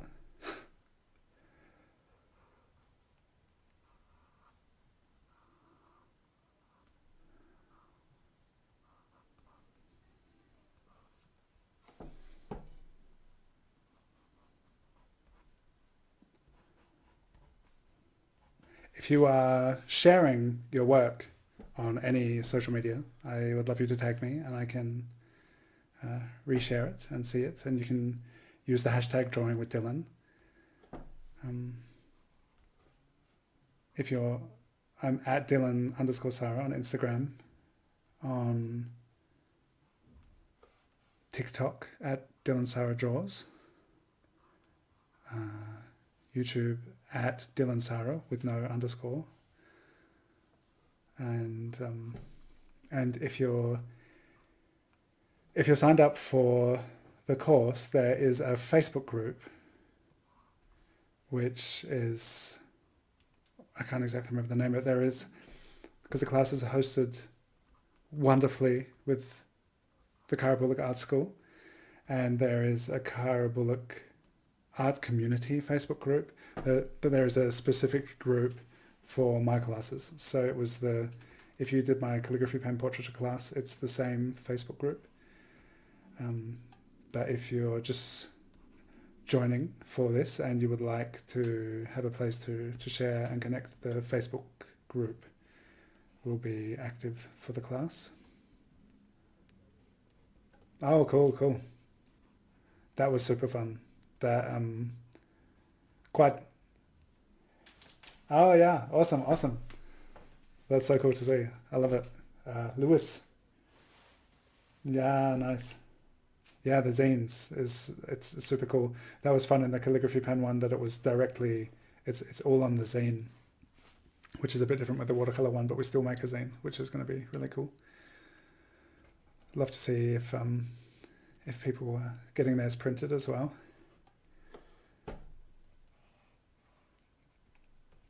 Yeah, that was really fun, and quite a different process with the calligraphy pen portraiture, because it's so direct, and that what I was talking about earlier in practicing in ink, how that can really, it really gets you looking and making your marks in a very particular way. That's a really great way to practice.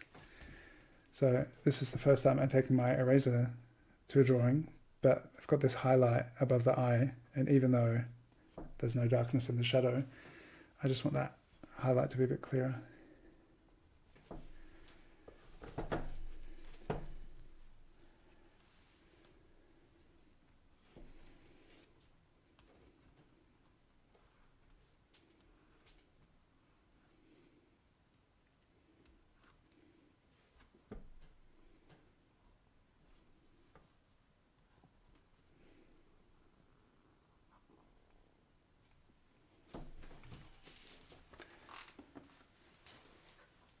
Ruth, can't wait for the class to start as well. That's awesome.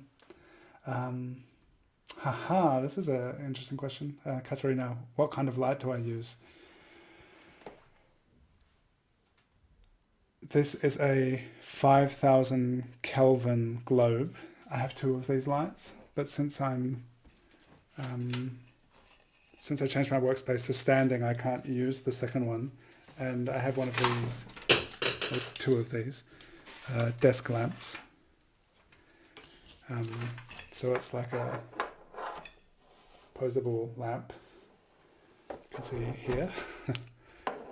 And this is an LED non-flickering globe. If you're going to be recording anything, it's important for it to be a non-flickering globe, because some LEDs, if you're recording, you get these weird things happening with your light. Yeah, and 5,000 Kelvin is like a cool, neutral, bright. So it's like a daylight light.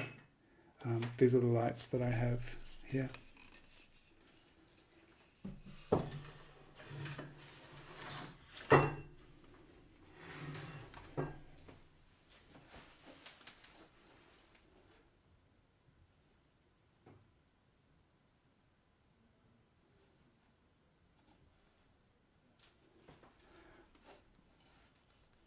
welcome. What isn't a recurring challenge would be a shorter list.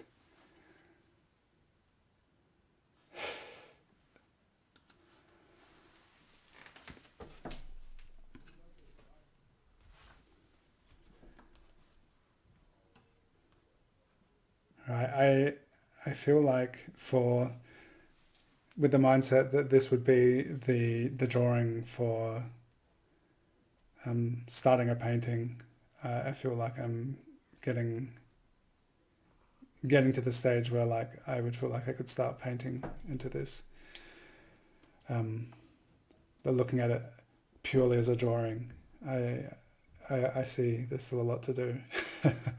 But for the purpose of today's practice and just to kind of give you that initial impulse into this way of doing observational drawing.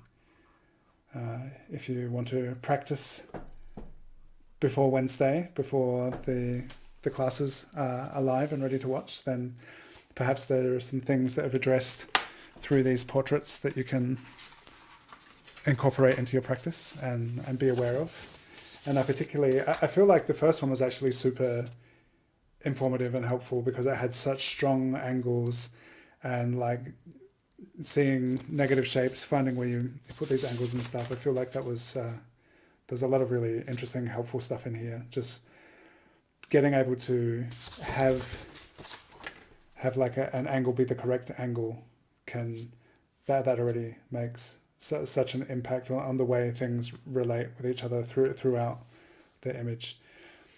And so long as we're working, like we put something somewhere and we start to use that as the kind of the piece of the puzzle before our next step, and everything starts to relate to that. And there's, in that way of working, there is potentially like this inbuilt error, which things will continue being a bit more quirky as we go, but that can be like a really fun result when it's like you're using something as your frame of reference, but that's a bit off, but it's still within the image. It can just be a cohesive, cool drawing.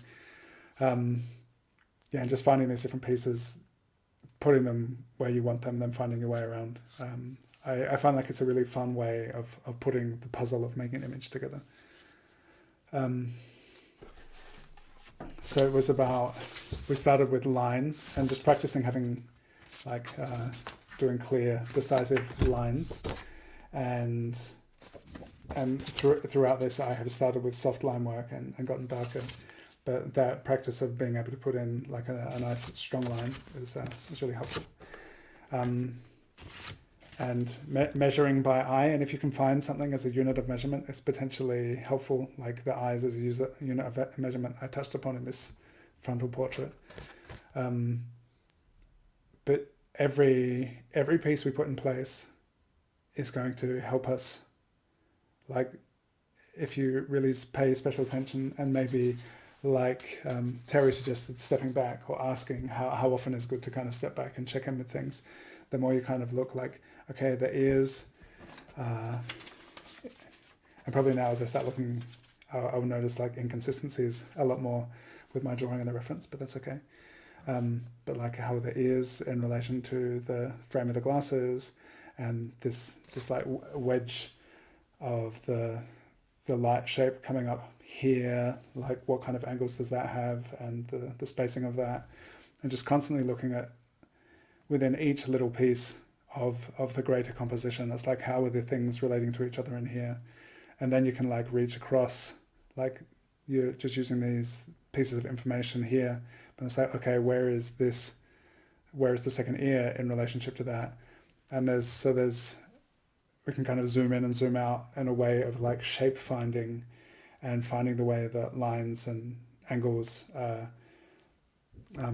how the relationship between them fits together to put things in the right place. And that's what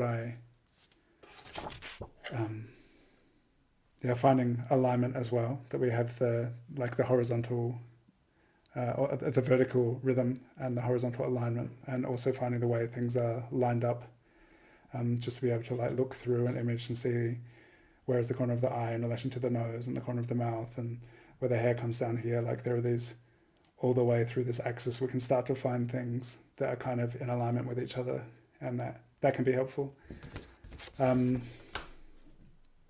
and then looking at the shapes, the big shapes, the light shapes and shadow shapes, looking at things in terms of negative spaces, and I think those are all of the things I wanted to talk about in this session. So I hope that has been helpful for you. That's really good, Lydia. Draw what you see, not what you think you see. If you don't see a draw line, don't make it up. Yeah, yeah, and that's often. I think so often it can come back to that, where it's like, oh, this is really complex. How am I going to do that? And just like bit by bit, like, okay, the ear is really complex, but if we just focus, like, what is the outside shape like? What is it like within that shape, and how does that relate? Each thing can be broken down into like smaller, less overwhelming pieces of information. Yeah, and if it's not on there, and you really want it on there, then perhaps if you're able to get your own reference, or you can like combine different references. I've done that sometimes with images. I was like, oh, this would be cool if I could like see that over there, and that was a bit more like that. Then like combining different images to have like a just to have something to draw upon from your reference, rather than making things up, which can then look a bit made up. There's Rebecca, yes, on YouTube you can't hear the other side of the conversation.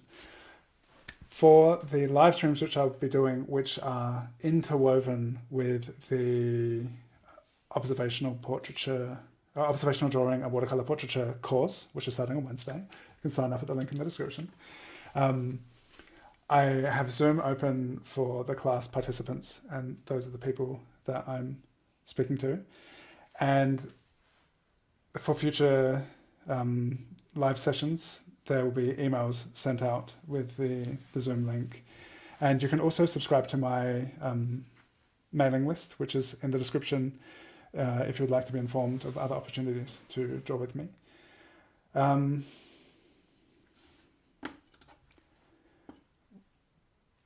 Will you get an invite to the Facebook group? Maybe that will be coming, because I'm not sure. I'll definitely talk to Kara about it. But maybe that will kind of be happening when the classes go live. So, but yeah, I'll ask Kara, and I'm sure she'll be able to send all the participants an email with the link to the Facebook group, because it would be great to have you in there. Great to have you sharing your work as well.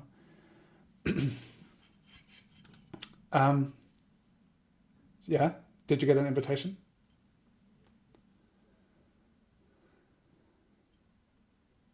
Okay, cool. So in the class website, there is a link to the Facebook group. So check that out.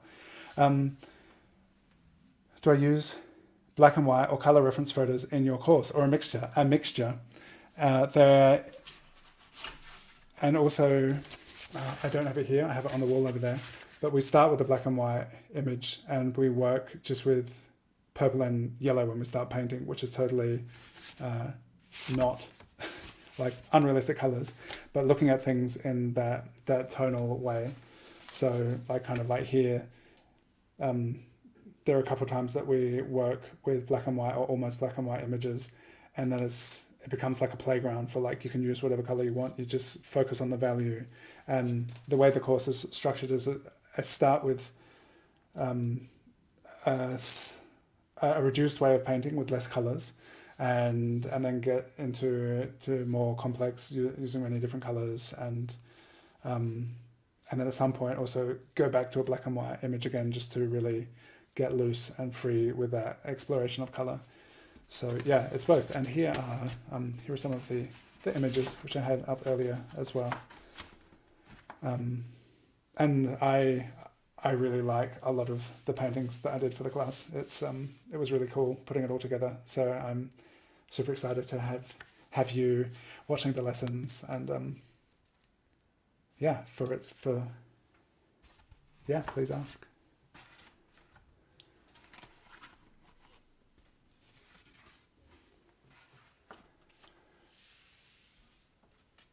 That is a good question. These are not painted in the zine because of their watercolor, and watercolor needs its own paper because it's a wet medium and it will get really warped.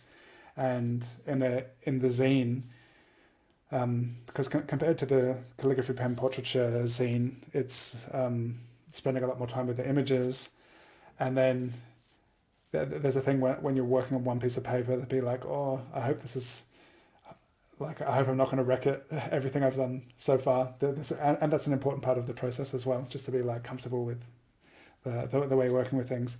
But these are all painted individually, and this is, how big is this? Like this big, as big as my head. It's slightly larger than A5. And then I photographed them to put them together in a zine. So that's like the bonus part of the class, is that we'll be photographing them, putting them together in a PDF, which you'll be able to get printed to make your own zines. But yeah, so they are not drawn directly into a zine.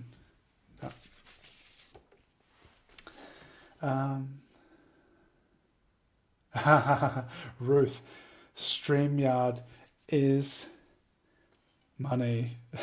This is not instead of Zoom. I have Zoom as well. I have Zoom open parallel to StreamYard, and I am paying to use StreamYard. That is true. So anyone who wants to support my live streaming can also sign up to my Patreon, and there's a link to that in the description as well. StreamYard is a live streaming platform, and I use it. It's really good when I have guests on. This format of streaming I can do with OBS, which is an open source free software. But when there are many camera feeds and guests coming into the live stream, StreamYard makes it streamlined and user-friendly to have guests on. So that's why I use StreamYard. Yeah. All right, I think that looks like all the questions in the chat. Thank you everyone so much for being here. And I'd love to see your drawings. So if you're posting them, please tag me. And have fun Wednesday when the class opens. And I'll let you know when the next live stream will be. I'm thinking it probably won't be the Easter weekend, but the weekend after that, perhaps we'll have the next live stream. So once people have started watching the classes, which looks like that will be, the 6th. I put it in my calendar, the 6th of April. We'll do another live stream, and then we'll get into the watercolor. Any specific questions people have on the watercolor in the classes thus far, we will address in the next session. Cool. Thanks for being here, everyone. Have fun with the lessons. I can't wait to see what everyone makes. And thank you for drawing along. We'll see you next time.